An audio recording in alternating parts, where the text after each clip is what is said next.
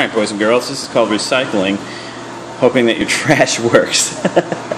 I put the electrolyte on the aluminum foil alone, and it started corroding a little bit and bubbling up and just not looking that decent. So I threw some of the carbon on there, and you can see the carbon-coated aluminum foil. And then when you do this,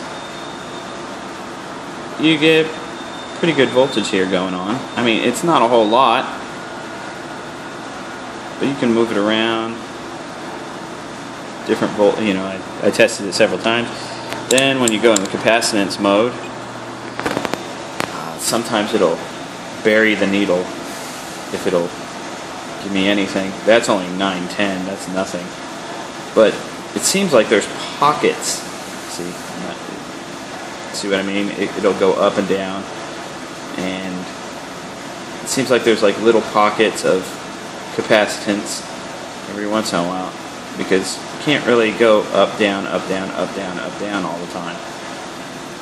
Usually you stick a lead. That's an overload. And, you know, all the overloads are serious charge in there. There's serious amount of energy. It's kind of neat. That's why I learned about this Fluke, the multimeter.